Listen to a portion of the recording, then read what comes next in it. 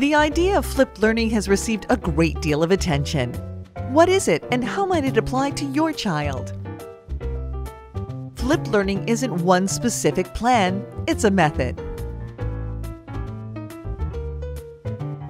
Flipped learning is the idea of taking students direct, face-to-face instruction time, like lectures, and putting it into a format used outside the classroom. For example, a teacher makes an online video students watch at home instead of spending class time on a lecture. When students approach the subject the next day, their classroom time can be spent doing problems, labs, and other activities which put that knowledge to work. The concept of flipped learning has 4 pillars. F-L-I-P. First, a flexible environment allows students of different learning styles to approach lessons in the way that works best for them. Flipped learning also thrives on a learning culture, where students drive the push to explore and take greater meaning from various topics.